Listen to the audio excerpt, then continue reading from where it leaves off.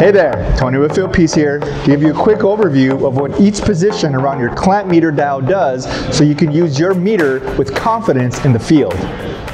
Alright, so for easy reference, let's consider the dial of our meter like a clock, and we'll start at the 12 o'clock switch position, which is known as the OFF, or off, right? I think we all know what the off position does, all right? So, moving to the 1 o'clock position, we'll go from the inside up. We have VAC, that's voltage AC, meaning you can use voltage AC to measure incoming voltage at the equipment, communicating AC signals at the control boards, things like that. The next one up is AAC. Now that's amperage AC or amps AC.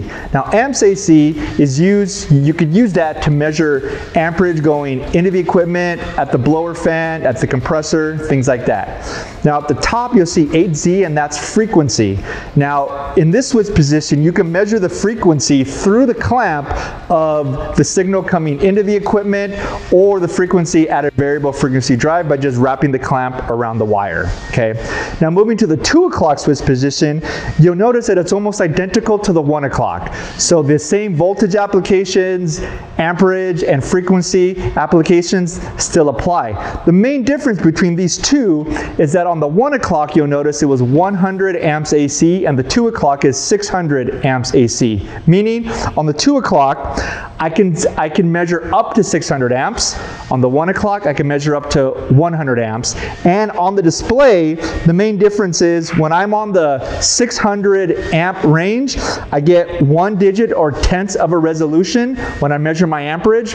If I'm on the 100 AAC position, I can measure to the hundredths or 2 digits past the decimal point. Moving on to 3 o'clock, it's VDC, that's voltage DC. So that's useful to measure or to troubleshoot EEVs, to measure control voltage on communicating systems and DC signal voltage on mini splits.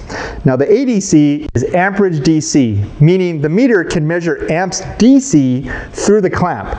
Now there's not too many applications within the HVAC industry for that measurement. However, if you have one, put it in the comments. But pro tip, you can use that to measure, for example, the DC current coming from your battery on your service vehicle. The 4 o'clock switch position is HZ hertz and percentage duty cycle. So that means you can measure in series frequency or duty cycles to help troubleshoot a variable frequency drive. And then in the 5 o'clock position, you have the microamp DC switch. Not milliamp, but microamp to measure the flame rectification current on a flame sensor for a gas furnace. Now the 6 o'clock position is labeled L1, L2, L1, L3. That's a phase rotation tester. So that's very useful when you have 3-phase equipment to make sure that you have your L1, L2 wires in the correct order when connecting to a 3-phase compressor or blower to ensure that it spins and runs in the right direction. Now the 7 o'clock switch position is FC T1 minus T2. That's temperature, Fahrenheit, Celsius, and then temperature 1 minus temperature 2.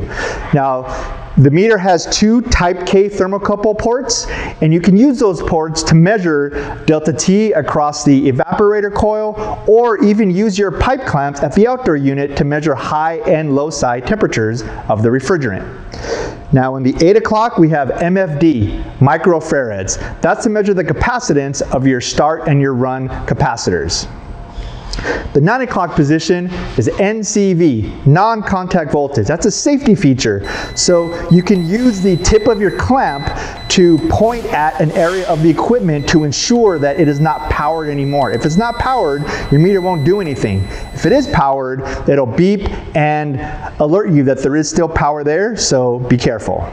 The 10 o'clock switch position has 3 symbols. The first symbol is for ohms, and that measures resistance. Now resistance is useful to troubleshoot compressor motor windings to ensure that you have the correct resistance between all 3 terminals, right? Now the next symbol, it looks like a beeper, but that's continuity. Now continuity measures ohms just like the first symbol. The difference is when you're on continuity, the meter will beep when you're measuring ohms less than 100.